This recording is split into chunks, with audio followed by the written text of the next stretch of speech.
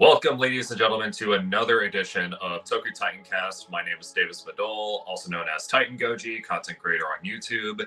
And it is a huge honor to have the one, the only, Jason Liles. Jason, how are you doing today?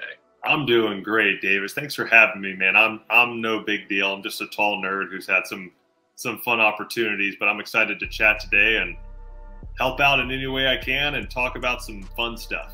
Jason Liles is an actor who usually portrays creatures in either full body costumes or motion capture, as seen in big Hollywood blockbusters like Rampage, where he portrayed George the albino gorilla, and Godzilla King of the Monsters, where he played the middle head of King Ghidorah as well as Rodan. Jason is even in films that are home to streaming services, such as when he provided the movements of Ryuk in Netflix's Death Note, and can be seen as Chatterer from 2022's Hellraiser, available on Hulu.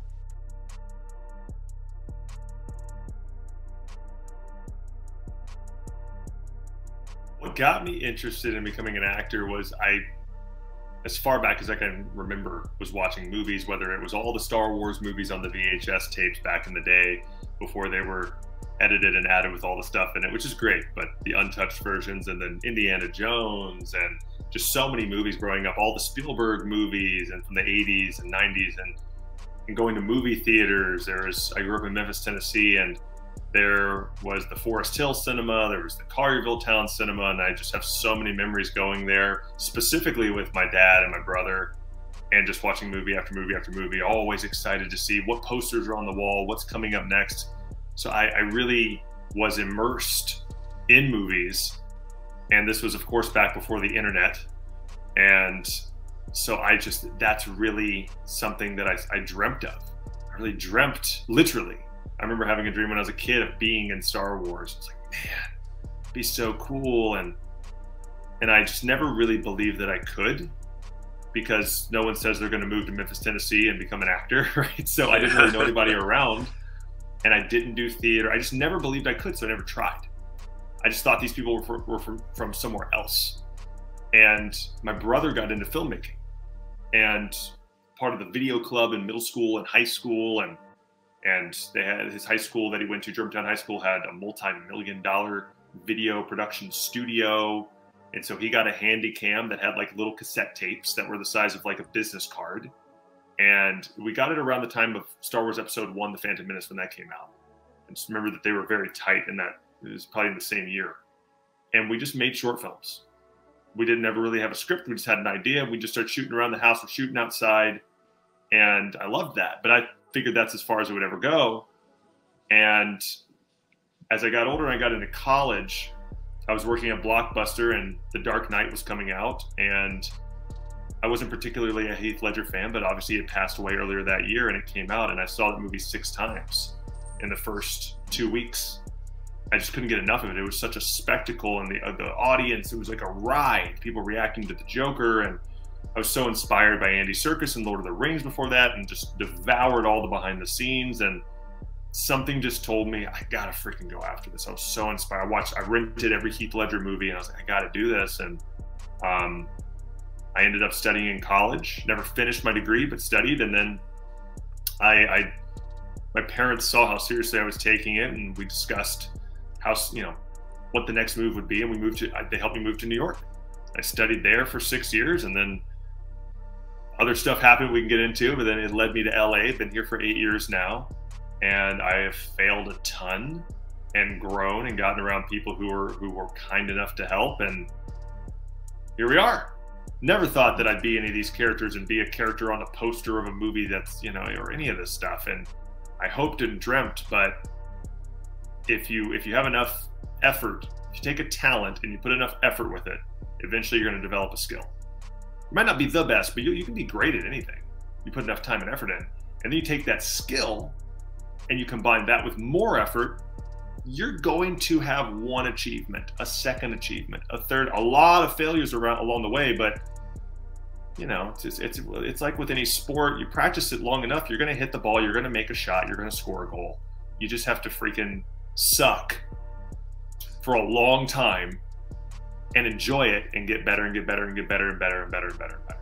And that was actually something in an interview I heard Heath Ledger say when I was so obsessed with him. He said, I've failed thousands of times. And I was like, where? Like, none of those takes are in the movies. They're perfect. We don't see all those years of someone never trying before, starting and sucking, getting better, better, better. We just see them win an Oscar or something, and we think they're a genius. No, they've been working for 10, 20 years at their craft. Michael Phelps didn't just get in the pool and be like, oh, I guess I'm a fish. No, he worked 4 hours in the pool for like 12 hours a day, and then he won gold medals. So it's time and effort in getting around people who have the results you want.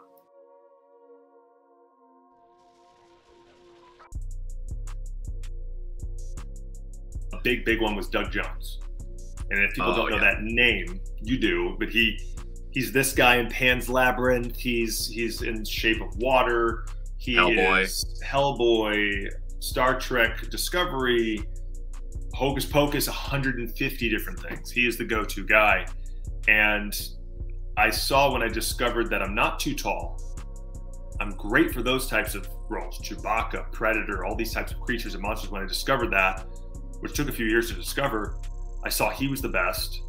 And I watched his stuff, and it literally, for a lot of short films and even for Death Note, I just really thought about, how would Doug do this? What would he do? What character can I base this off of that he did? Just steal from the best, all of them do it. But then he and I also got to work on a short film together and became really good friends, and he became a mentor of mine. And so he gave me some really good nuggets of advice. But yeah, Doug was a big one. It was a short film. It was an NYU student thesis film called I, Helios. Oh, okay. And Doug played this human who this bead of light grows in his hand every day. And not every day, but over time, and he has to cut it out. He lives in a windowless, doorless room. He's been there his whole life. So he's maybe in his 30s or 40s, but he's like a baby, doesn't know anything. And so he takes it out and creates this thing and puts it in a thing on the wall and just is there all the time. And one day he accidentally finds his way out. And he gets out into the woods, and he gets out into the wow, it's like a baby for the first time. And he comes across this creature. So they needed someone taller than him. And we have this fight to the death. And so we're the only two in the film. And so we became very good friends. And I only got that because I had done another NYU student film like 6 months earlier, where I played the teacher in this scene for like 60 seconds. And that director was in the same class as this director. And he was like, I need somebody to, and she was like, I just worked with this guy who's 6'9". He'd probably be perfect. I think he was in Men in Black 3, so he's already played aliens and whatnot. He'd be perfect for this. And I was obsessed with Doug at that point. And so when I got an email saying, hey, I got your email from such and such, I'm doing a short film, and this is thing, and be filming these couple of days, and yeah, here's who also is in it, Doug Jones, with an IMDb link. And I was like, what? And then like, well, Doug and Jones are very common first and last names, so it probably can't be. And I'm like, it was him. Like, yeah, just you'd fight him to the death, and you know, just wanted to see if you wanted to do it. Dude, when you go after things for years and you're trying and trying and trying and trying, God or the universe or whatever you believe just sometimes goes, there you go. No big deal. No big deal. That's for you. It's wow. crazy. I have a lot of stories like it's crazy, man. I think Richard Branson said, someone asked him, do you think you're luckier than other people? Or do you think you're lucky? He said, oh, I'm very, very lucky, but I'm no luckier than anyone else. And it's crazy. The longer and harder I work, the luckier I get.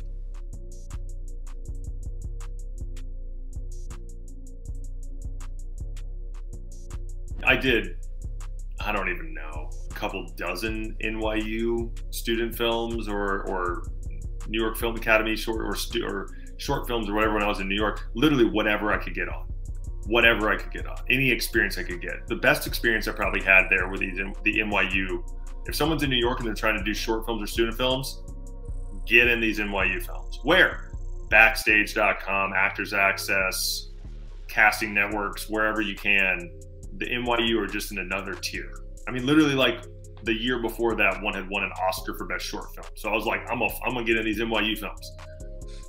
the quality are huge. But every film is a little different. I mean, you know, you have the basic crew there of lighting and camera and mic and all those different departments and what sound and everything. They're all totally different. Helios was a big one because the crew was pretty big for a student film. It was like 20 or 30 people. They actually built some sets in a studio for this. We went out in and shot. They had amazing equipment. They knew what they were doing. There's so many. And then, yeah, Shallow Water was the biggest budget short film I've ever worked on, directed by Sandy Calora. And that was a great experience. I mean, Sandy Calora is a great filmmaker. He's a great guy, a great leader. And he brought on some phenomenal, I'm not even going to start to name names. He brought on some great people onto this, whether it was in front of the camera, other actors playing the monsters, whether it was the leads, the crew. These people were serious, and that was a challenge. We filmed some of that, whether it was 100-degree heat in the like almost jungle type areas of California, which I didn't really know existed, really, really hot, really, really swampy and gross, or we were out in Arizona, I think it was, in Lake Havasu, and we were there in December when the water was 50 degrees, 50, which is extremely freaking cold.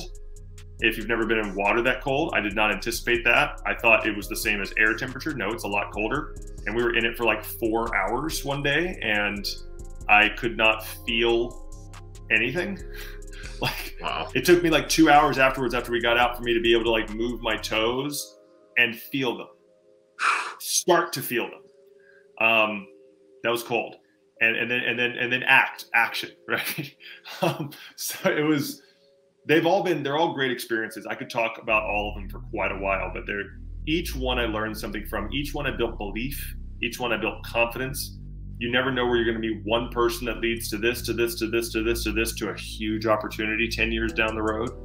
You never know. And that was something, when I lived in New York, I went to Broadway stage doors and would ask actors for advice, whether it was Jude Law or Jeffrey Rush or Ian McKellen or Patrick Stewart or Hugh Jackman or Bryan Cranston or Oliver Platt. I have so many different things. I remember exactly what they all said. And Oliver Platt said, say yes to everything at first, because you never know where one tiny little thing is going to lead. Someone on that produces something major 10 years down the road. And you did great on that, and they loved working with you, and you were accountable, and you worked hard, and you had a great attitude, and they liked you, and they remember you 10 years later, or you keep in touch and you're friends for the next 10 years. You just never know.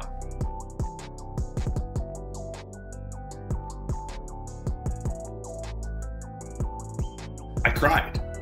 I was so happy that I got the opportunity. I mean, you have to imagine just building the belief that I could even go after this, and finally moving to New York in 2009, and then having no idea what I'm doing, no idea where to go. How do I get an acting job? How do I get an agent? How do I get a manager? How do I get in something? How do I get on a set? And just slowly over 6 years, getting some opportunities, just throwing mud against the wall and trying everything and asking everybody for help and going to Q&As and going to just any little nugget, watching interview, anything I could get. I just want to be, man, I just want my name. And not because I want my name there, but because it's a role that I booked that's big enough or important enough, not just I did background for years, but it's actually a role where I'm on a show, I'm in a movie. I want an IMDb credit in a movie or a show. Come on, you know, and that's the big thing. I just want an IMDb credit. And then what made me move to LA was I met all these makeup artists who said, dude, you're 6'9". How many people are 6.5 feet taller? Your build, they're taking it seriously. You have experience working on Men in Black 3 with 7-time Oscar winner Rick Baker. You worked with Doug Jones. Dude, if you were out here in LA half the time when stuff comes up, we could just get you in. It's not going to be your face. It's probably not going to be your voice. You just need to be local and be able to come in for the fitting. So I moved out here and I was working and work every day, man. How can I grow? How can I get in better shape? I was preparing. And one of the people say, hey, I get an email. What are you doing the next 4 months? I was like, Outback Steakhouse. Why? What's up? And they say, well, there's this thing we're working on. Can you come in? This was a Saturday. Can you come in Monday? I go in and there's this big Ryuk puppet, like 8-9 feet tall. And so the puppet didn't work. And they're like, well, we need a guy. It's called Death Note. I was like, okay, Death Note. Let me look that up. I didn't know what it was. And they said, yeah, you know, we're going to see, maybe we can get you a meeting or something. I go back and I tell my roommate at the time, Adam, he's like, Death Note? They're making a Death Note movie? What? He's like, dude, that's like my favorite anime. Oh my gosh. And then I get an audition. And I put it all in the freaking line. I rehearsed this thing in front of my laptop camera 50 times, this scene, until it was perfect in my mind, my idea of it. And I went in and I did it, and I felt so good. And the casting assistant was blown away. Like, dude, no one's done this like this all day. That was amazing. That was the best anyone's ever done it. No one says that at a casting. I was like, oh my gosh. And then I get a call back. And I go in and I do it. And then a couple days later, you're the director's first choice. You're going to Canada for 3 months. I cried. And I did not want to work at Outback Steakhouse that weekend at all. I was like, I want to quit right now. and then I go up there, and then they tell me, you know, we're looking at Willem Dafoe for the voice. Oh my gosh, are you serious? And then a week later, they're like, we got Willem. Oh, you got to be kidding me. And I remember being in my apartment, this beautiful apartment they put me in, like 10 floors up, overlooking all of Vancouver, to watch the sunset from there. It was great. It was a dream come true. I was like, I can't believe this is happening. I got flown first class up there, and I just rehearsing my scenes like crazy, and just recording the other parts of the scene on my phone and playing and walking through it around my apartment, and I'm gonna get on set. I'm gonna have all this down. And I learned a lot on that film. But day in and day out, it was incredible. It was incredible that I think I was on set second only behind Nat Wolff, who played Light, as far as days on set. It's like 25 days on set or something out of the whole time I was up there. So I got to explore the city and eat food and go hiking, awesome hiking in Vancouver. My wife was my girlfriend at the time. She came up and spent a month up there with me. And so that kind of shows like, wow, this is okay. Wow, we really love each other. This is awesome. You know, we're living together and every day is incredible. And it was a dream come true. It was 7 years after I moved to New York. 6 years in New York, then 1 year in LA. That was my first film or show I was credited in. And I was so grateful. And I took it so seriously, and I worked my freaking butt off. And I felt so great about it. And that's where I met Colin Strauss, the visual effects supervisor, who ended up getting me in the room for Rampage.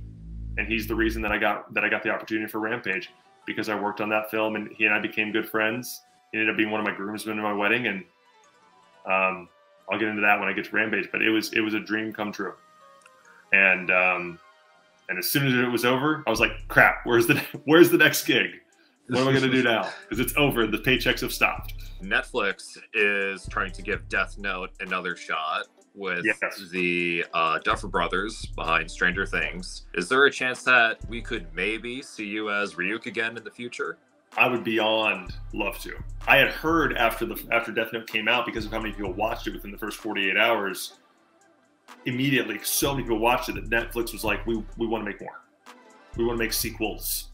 Well, now evidently that has turned into, they want the Duffer Brothers to make a series. So I imagine the Duffer Brothers, it's totally their decision.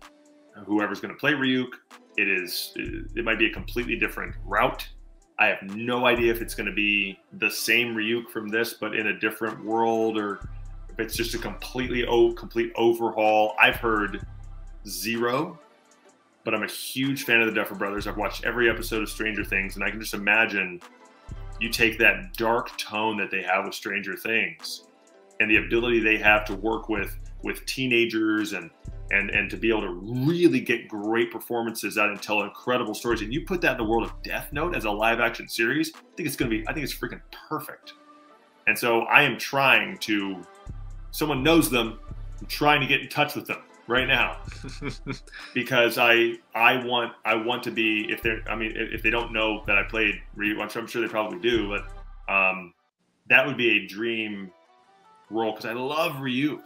And the idea of playing him throughout even just one season, if not multiple seasons of a series, he's such a fun character. He's untouchable. No one can touch him. He's just there watching, having fun. It's like a cat just watching the entertainment, eating popcorn, just seeing what's going to happen. You can't touch him. Like, what? He's a death god. What are you gonna do? He's just, he's bored. He's like, oh, this is cool. I wonder what these humans are gonna do with this. I would love to. I would love to.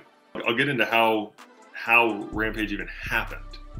I heard about it the whole time on Death Note, because Colin Strauss, the visual effects supervisor for Death Note, kept saying this was the next movie he was doing. And he had done a couple movies with, he had done San Andreas, he had just done Baywatch, he'd done some movies with him before. And I was like, cool. But then when we got back to town from Death Note afterwards, a month or two after, I was at his house for a barbecue. I was at his house for barbecue every couple of weeks, but one day he's flipping burgers and steaks, and he says, hey, what do you know about silverback gorillas? I don't know anything. He's like, well, they're looking for someone taller than Dwayne to play this gorilla that he raises from birth, and he teaches sign language, and, you know, they're looking for, so I'm going to tell him you're my number one choice. He said they're probably going to get Andy Serkis to do most of the film, but there's one or two scenes at the beginning where they need someone taller before he starts to grow. So I was like, oh, okay, well, that'd be amazing. A couple of weeks and share a character with Andy Serkis. Oh my gosh. A couple months goes by, and he finally gets me a meeting, and no, they're looking at me for the whole movie. Okay, what? Wow, okay. And they said, yeah, they're going to have you meet with Terry Notary. And I'd reached out to Terry because I knew who he was. I was trying to get some help from him a few months prior to prepare for this. And he was busy prepping for Infinity War and Endgame and coaching half a dozen people on there, playing characters on there, coaching Josh Brolin as Thanos. And they said, yeah, you're going to meet with him. He would train you for several weeks. So we meet, and he gives thumbs up. And he says, yeah, let's I got a spot in the mountains we can train. I was like, I'm sorry, do I have this role? Like, what? I just had it. It was that simple. And then he trained me to become a gorilla for 3 weeks in the mountains, and every day. And then we went and rehearsed in Atlanta, and then he said, dude, you got it. You're George. Go for it, bro. Well, I mean, I already had the role, but we had found it. I was like a newborn giraffe for the first week or so, learning how to be a gorilla.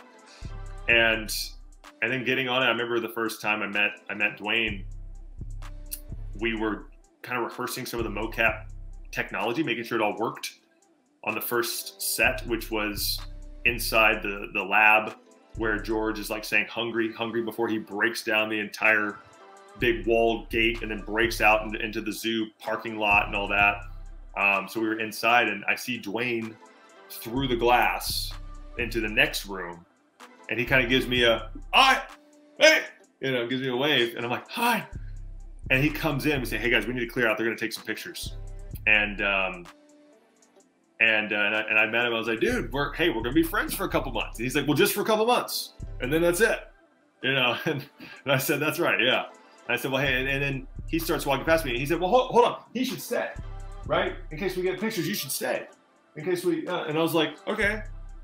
And so they're getting a picture of him in the cage, and they're kind of messing with him, like, yeah, get in, Dwayne. He's like, shut up. Okay. Yeah. And they're like, yep, it's very serious, DJ. He's like, shut up, shut up, shut up. They're always, he has such a great attitude and sense of humor. And so on the other side of the room, I'm getting into it how Terry taught me, and pacing around on all fours and breathing and getting into George. And he stops everybody. He says, that's freaking amazing. He said something else, but we need to get him in the photo. And so then that's that picture of him standing by the cage and me standing out in front of it right next to him that he posted everywhere and was the first photo that came up. And he posted that the next day on his birthday. And my phone exploded because no one knew what I was doing because I didn't tell anybody. My phone exploded for a couple of days.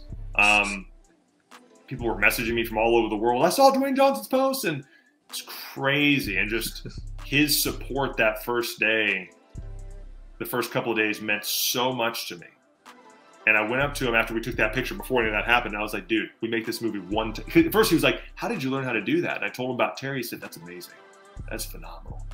And I was like, dude, we make this movie one time. He said, yes. I was like, dude, look, we need to crush this one day at a time, man. We're Han and Chewie. And he says, we are Han and Chewie. I said, we are, right? So dude, one day at a time, let's freaking crush this fist bump. I mean, we hugged and fist bumped all day, every day. I love him to death. And throughout that whole filming experience, man, I mean, the action sequences I got to go through. I mean, when you see George there in the movie, I'm there. I'm doing that. And Weta bringing it through visual effects is just believable. I mean, everything from when he's normal size to Baby Gorilla is me. Baby George is me as well. Underneath, there's a little clip. There's a flashback. And all the way up to him being King Kong size and crashing through buildings and fighting that giant gator. And but the relationship that I built with DJ was just life-changing. And getting around someone like that who's so humble and works so hard and just has such a great attitude and such a big heart. You hope he's this cool. Oh man, he looks so cool in his Instagram posts, and I hope he's that cool. He's that cool. He's so nice. He's nicer than you would ever hope or pray or wish.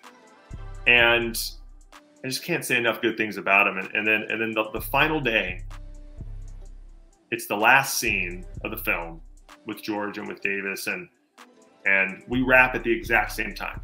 We shot it and that is a wrap on Dwayne Johnson Day. And you know, he says something. It's his third movie with the director Brad Payton, and he gifted Brad a massive Rampage, like a massive legit Rampage arcade as a gift. Wow. And he's like, hey, you know, and all this, and I'm standing over there, and you know, like when you're really emotional and you're about to cry, but as long as you just keep your mouth shut and you don't like say anything, you won't cry. But if you start talking, you're just gonna start it's gonna. I felt that behind the whole time he was talking. I felt that behind a floodgate, and I was like, I need to get this under control because I know somebody's gonna say, and Jason too, you know, and Dwayne. You know, and everyone, he finishes his speech and everyone's like, yay! And he's like, oh, Jason! And I start talking, and I just start crying. And I literally start by saying, like, I'm probably going to start crying, so. And I just say that this is only my second movie. I know a lot of people have been doing this a lot longer than I have. I never thought this would come true. I never thought I'd get to be on an opportunity like this. I can't believe this happened. I'm so grateful, and it was such a dream come true. So just thank you to everybody around me. But it was all well, this thank you so much. Like I just could not. And Dwayne is right in front of me, just like a coach, a dad, a brother, just like. And then as soon as I'm done, he's like, yeah. He comes over to me, a big hug. And then the next day, I get emailed from one of the producer's assistants, hey, Dwayne wanted you to have this. One of the producers had recorded the whole thing on their phone. And so I have it. Wow. And literally he has like on this side of the camera, me, on this side of the camera, Dwayne. And the whole thing, and then the hug at the end and everything. And it's like, it's one of my favorite videos that I have. And I love that. And then he goes into interviews and he starts talking about, oh, the movie is great. Let me tell you about Jason Liles. He's 6'9", and and all my friends are like, he's talking about you on Jimmy Kimmel. And it was ridiculous.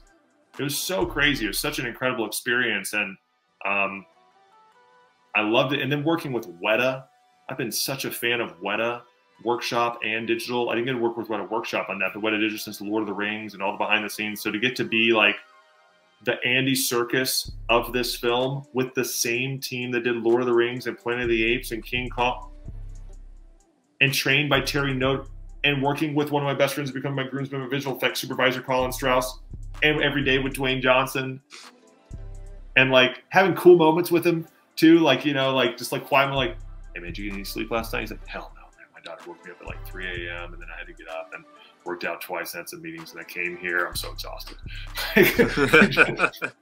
Like just getting to have that friendship with him. So Death Note was incredible because I never thought I'd be able to have an opportunity like that at all. And I learned so much. I built confidence. I was so nervous at the beginning of that. I built confidence. I found out that have an idea when you're coming to set, but you have no idea what's going to happen until you actually get on set. And they say, right, here's the camera, here's your act. Like there's a scene where Ryuk is sitting on the edge of the bed. And he's like, oh, what's with all these rules and all this and that and everything? And I had planned that whole scene, like pacing back and forth and all this moving. And they're like, oh yeah, so you're just going to sit on the bed the whole time. I just sit here The whole time? Yeah, deliver everything from there. When you get on set, you're going to figure it out. You're going to try a bunch of stuff. They're going to get the take, moving on. And so it built confidence. So when I got on Rampage, I knew I could do it. Terry's coaching with me. He was like Tony Hawk teaching me to go from I couldn't be on a skateboard to 3 weeks later I could do a 1080. So like it was an incredible growing experience. I'll never forget it. And I love Dwayne Johnson so much. He's such a great guy, and I can't wait to see him again. I haven't seen him in 5 years now since which is crazy how fast that went by. We intended to connect in 2020. COVID. but I can't wait to see him again and give him a big hug and just squeeze him so tight. I did end up meeting Andy Serkis a few months after we filmed because they were doing screenings with Q&As of War for Planet of the Apes because I think they were trying to push for an Oscar nomination. And Joe Letteri, who is I believe CEO, but like head visual effects supervisor, whatever the term would be, senior visual effects supervisor at Weta with like 5 Oscars or something like that. He was the same position on Rampage, and then also for the Planet of the Apes films and King Kong. I think Lord of the Rings, all of it. He's ridiculous. He's so awesome. He was at the Q&A with Andy, as well as director Matt Reeves, and so I was able to get in touch with him and say, hey, I'm going to be there. Can you introduce me to Andy? He said, absolutely. I was like, oh my gosh. And I met Andy, and we got an apes together strong picture. We got a normal picture. I was like, dude, we got to get an apes together strong, because Joe was telling him about Rampage, and Andy was like, what is this movie? I gotta see this. Like, this is how Terry trained you? Oh my gosh.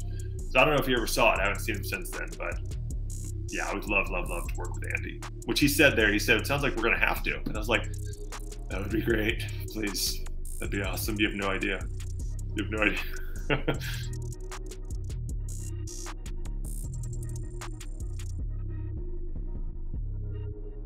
So director Mike Doherty, I had auditioned for Krampus back in 2014. He liked me so much, he actually got my cell phone number somehow through casting or something and just texted me one day, hey, watch this stuff. I'm like, who is this? It's Mike Doherty, holy crap. And I didn't end up getting that because they ended up working out in New Zealand with the Weta Workshop, and they're like, we're gonna cast locally out here. And they got a guy named Luke Hawker, who is phenomenal. Such a cool dude. I've met him since. He's like a foot plus shorter than I am. So they ended up not going with someone tall at all. He's like 5'7", something like that. He's such a great guy. He works out at a workshop as well. He's been in several great films, but he'll make the stuff and then be in it. But Mike and I still kept in touch. And when the Rampage trailer came out, he texted me before I finished watching the trailer. I was like, how did you watch it faster? He said, cool work, man. And then a couple months later, he texted me at like midnight, like, hey, are you in town next month to do some Godzilla motion capture stuff? Yes. What? Why? We get on the phone, and then he says, yeah, I want you to be the center head of Giga. I'm gonna get 3 actors. Da da da da. Do you want it? Yeah. Cool. Give me your agent's info, and I'll have. Cool. We're gonna get to work together, man. That simple. And so that's just crazy. It's about who knows you and likes you and trusts you. And then when we got on set, it was just 3 days. It was 3 very short days, 7-hour days. We didn't even reach 8 hours one single day. Really?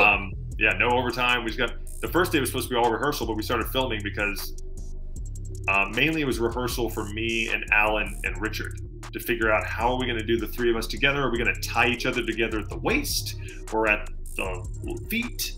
Or not? We ended up not tying each other together at all, and we just had our hands on each other's backs and just moved as one, and we just rehearsed, bit by bit. Also really cool, before we filmed it, I got to go to Legendary's offices, and Alan and Richard and I got to watch the version of Godzilla King of the Monsters where it was, with like crappy PlayStation 2 type graphics in there, for the visual effects. And we're sitting there watching the whole movie like a year before anyone else did. And we're like, this is so awesome.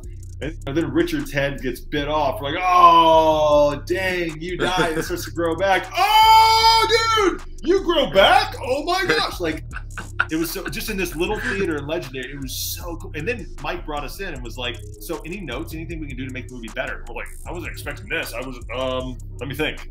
And so we kind of gave some notes, but then filming it, yeah, we went and rehearsed for a couple hours, felt like we had it down, and you know, I did as much research as I could, just kind of figure out who this character was, who the middle head was, because there were 3 different characters in one, basically. 3 brothers, and I was kind of like the big brother, the alpha, and you know, looked at like Komodo dragons and snakes, and obviously watched other older films of Godzilla films with Ghidorah in it, and we went in and just played scene after scene. They would show us the scene on this big screen the size of a wall.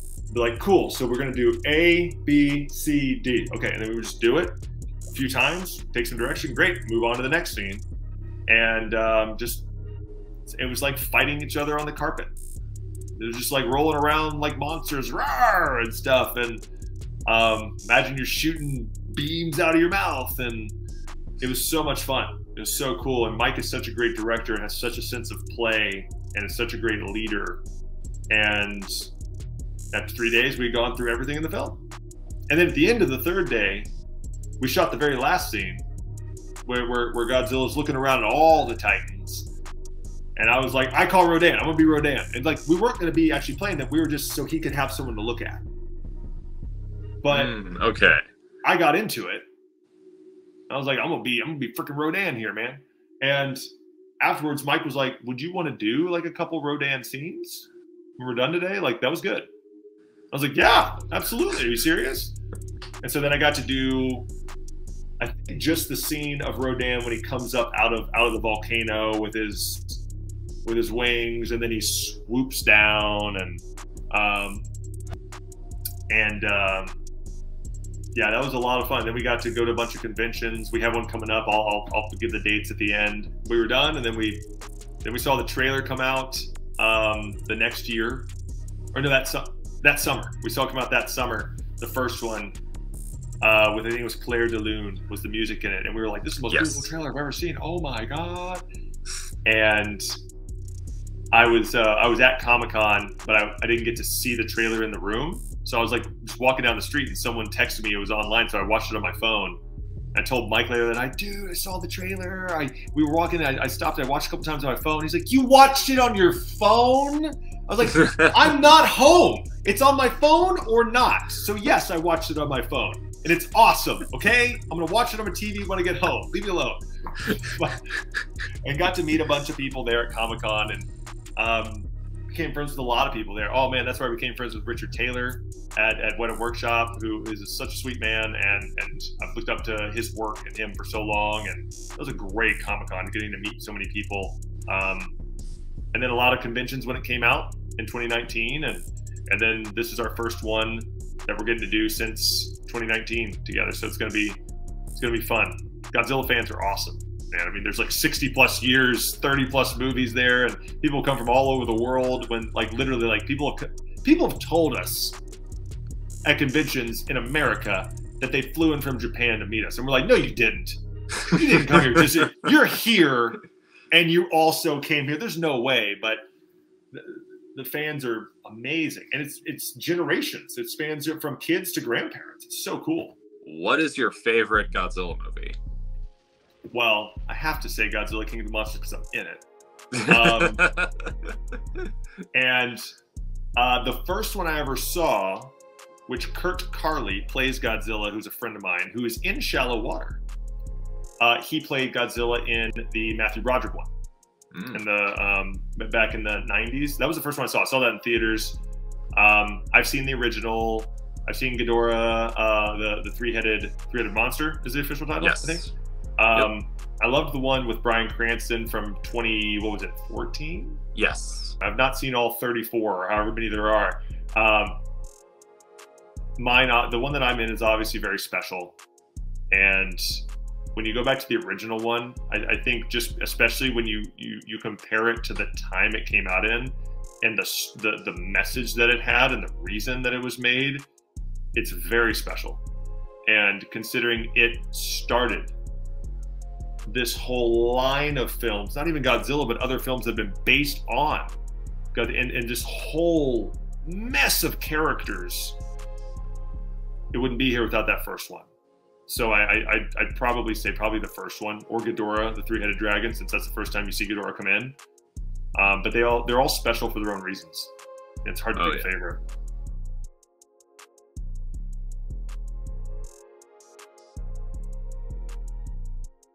Working with motion capture, typically it's just you wearing some like spandex PJs basically. So you really have to embody the weight more. And you're also typically playing something that is not your size. Like Ghidorah's like 500 feet tall. So, and technically it's not even like from my feet. Technically, like my feet are his feet, my arms are his wings for us. But like, it's kind of like from my waist to my head is like his whole neck. So like there's different things you have to think about with that. Whereas when you're in a costume, when you're in prosthetics, when you're in a creature suit, you're here, you're there. It is what it is. You have to imagine a certain, not more, but in a different way with motion capture, because with George, we're very anatomically, we're very close in body. I can't think of the right word, to gorillas.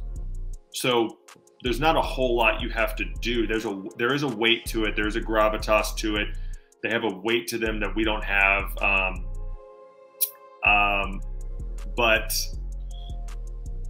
And then Ghidorah is just totally different. But then when you're in a creature suit as well, I mean, when you're in motion capture, you have your face, you have your hands. You're in a creature suit, you know, like in Hellraiser or Chatterer, I could see through that. And you can't really breathe. It's a lot hotter. It's a lot heavier. I've worn stuff that weighed up to 160 pounds. I've worn things that took 8 hours to put on. I've worn things where it's claustrophobic. There are a lot of, each one is different too, but the practical restricts you in a lot of ways and informs how you can move. There's just certain things you can't do when you're in practical effects. But I like practical effects because it's right there in front of you, man. It's right there. You look at Chatterer. Chatterer's like, I'm right freaking here, man. But with, you know, George or something like that, you're looking at me with some dots on my face, maybe a camera on my head, and we're in PJs, and I got these arm stilt things, and so I have a job there to really help Dwayne look into my eyes and see someone in something differently. So they're all different. I would say it is most of the time, 9 times out of 10, more challenging to be in special effects make. I'm trying to think of a situation where it was harder doing motion capture, which for me it hasn't been. It's 99% of the time harder when you're wearing prosthetic makeup and creature suits, and it's sweaty and it's hot and it hurts and you're being poked by something, or it's heavy. You can't see, you can't breathe, you can't go to the bathroom, you can't, like, it's a lot harder in the practical stuff. But I like that challenge. And it helps you also become the character a little simpler, maybe, because you literally feel like someone else in this thing. And you feel separated from everyone else more because you feel like you're wearing a bucket on your head. And those moments between action and cut, with that, everything goes away. And especially with Chatter, it's just like, freaking, I'm coming. Yeah. So it's impossible to explain until you're actually in one. And then you get in one, you're like, oh gosh, this sucks. It's like, yep. This is the worst day of my life. Yep, pretty much. But they've all had their own challenges. They've all had their own unique challenge. Like with Death Note, it was a challenge because I'd never had that amount of responsibility in such a big project. And so I was very nervous. So I had to have confidence and have belief that I could do it and prepare. And really do the best that I could. Plus balancing, like Doug Jones gave me some really great advice before that. He said, you're not going to be the voice, but you have to pretend like you are. Because whoever they get, which ended up being Willem Dafoe, is never going to be on set. So you're the only, you can't halfway prepare. You're the only person that the other actors have to look into the eyes and act with. You have to prepare the lines and the voices if it is going to be yours. Because also, even though it won't be, how I'm talking right now, the rhythm, the cadence, how I'm making sure you're understanding every word I'm saying, how I'm moving my hand and my head and my body and my shoulders and everything with how I'm talking, my voice makes me move the way I do. I can't just separate it and just be physical. And so he said that's going to be on camera. And then whoever they do get to do the voice is going to have to match your physicality, hit the points that you're hitting with your physicality. I'm over exaggerating my physicality here, but like they're going to have to match 90% of what you do. And I was like, oh crap, that's a lot of responsibility. So that was a whole challenge in and of itself there. Plus it was very hot and sweaty in that thing. Holy crap. Like sometimes they'd have to cut and like dry me off because they're like, yeah, sweat's dripping off your face and we're gonna have to visual effects out sweat drops. So we can't do that. Yeah. And Rampage was challenging because you can compare me to Andy frickin' Serkis. You can compare me to Toby Kebbell and Karen Conoval and all Terry Notary and all these people that have played. Some people are like, who are they? Look them up. They're in Planet of the Apes and all that stuff. You can compare me to a gorilla. And so I had to bring my frickin' A game. So I was so nervous. I wanted to do the best job I could. And you're opposite Dwayne Johnson. How many people are going to watch this movie? And so there's a lot of pressure, but I had to take that on and just have that confidence. And that in this one, it is my voice. It is my voice. So I got to sound like a freaking gorilla. Great. I got to know sign language. There's all this stuff. And then Terry trained me, but he wasn't able to be on set because he was already committed to Avengers Infinity War and Endgame. So that was a whole challenge.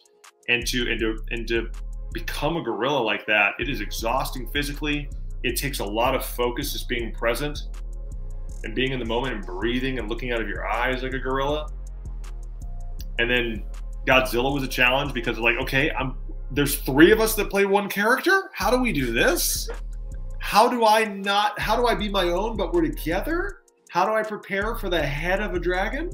Like, what? And so just having to figure that out. And then Chatterer was such a challenge because there were some times where I couldn't go to the bathroom for 7 hours. Just hold it. Just hold it. I'm in this stuff in 100-degree heat for some of the days. Sweating through inch-thick silicone rubber. How's that possible? How does that work? Or outside in the cold overnight once it got colder as the fall came, and we're outside at like 3 in the morning. Or like I'm having a head-splitting headache because of the head and a vice grip on my head, and you can't see, and you don't know when you're gonna get to go to the bathroom, and you don't know what time is it. Oh my God. We have like 9 more hours to go and then 2 more days tomorrow. Why am I doing this? And like, but this is your scene. So you got to push through. You can't quit. They need the freaking scene and you can't halfway do it. You got to look like you're not tired from action to cut. You got to freaking say, let's freaking go. I got this. Let's do it. And you got to just time and time again, you're in there, Jason, ready. And stand up and go do this, and it's just so it's a mental battle. They all have different challenges, and then we all had horrible allergies over there because there's plants over there that we're not used to, and we're outside in the woods overnight, and we're just snot and getting colds, and so there's all these different challenges. It's always and then you have to create the character on top of all that, and so. It's all that plus character, which is already a struggle in and of itself because no 2 characters are the exact same. All that, and you still have to act, which that's tough if you're in an air-conditioned room in a class. So like, and it's constantly, David Bowie said he always does his best work when his head is just barely above water.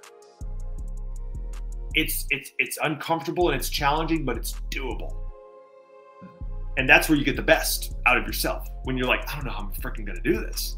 So and that's just to name a few things. And then shallow water in the freezing cold for 4 hours in the water. You can't feel anything. I didn't almost drown, but I was definitely caught underwater and it couldn't get up for a period of time. So that was not fun. And they had to pull me up, and yeah, it was like, yeah, give me a second, we can do another take. Holy crap. Because the sun's going down, we have to get a take. So I can't just say, I don't want to do it anymore. Like, no, we didn't do it. You're counting on me. This is the day. So there's always a challenge. But I love at the end of the day where you just come out of it and you're like, I'm a beast and we did it. You know, and you just feel you're high-fiving people, and it feels so good to overcome that stuff, and you grow through it and you get better. And so I'm always excited about what's the next challenge going to be. Everything is a challenge. So it's really, and then there's other projects. I don't know what the most challenging. They're all, I always think I've had the most challenging, and then something else comes up. I'm like, oh crap, this is a whole other ballpark of challenge. So they're always challenging. But the challenges grow you. They don't happen to you, they happen for you to make you stronger. But I love all that stuff. Brian Steele, who has played countless, like a half a dozen characters between Hellboy 1 and Hellboy 2. He's been the Predator before. He's the robot in the Lost in Space Netflix series. He's been in so many different things. He said, pain is temporary. DVDs are forever. Well, because DVDs aren't forever. But once the film is finished, it's finished. So put it all on the line. No one's died inside of a creature suit before. Push through. You've got more in you than you think. Think of what the Navy SEALs and so many other people do. Like, I haven't even touched my potential yet.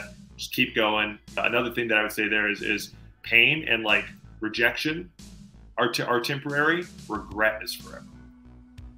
Man, I wish I would have pushed harder on that day on set. I don't want to feel like that. I want to always leave it all there on set and be like, I did the best I could. I'm so freaking exhausted. I love everybody. I'm going to sleep. I'll see you tomorrow. Oh my God. Like, I want to feel like that. I don't ever want to be like, man, I wish that didn't look good. I wish I would have pushed harder. So I love pushing myself. I'm such a glutton for challenge and difficulty. You and me, man.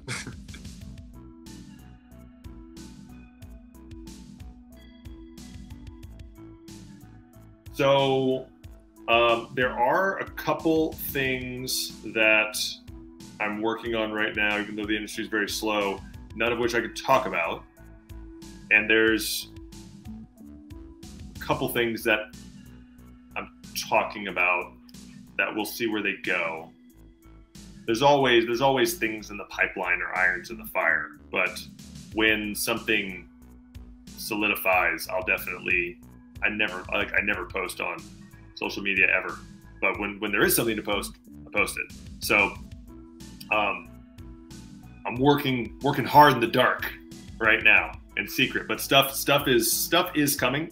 I don't know when, but when it does, I definitely will let people know. And yeah, a couple of very exciting things. We'll see.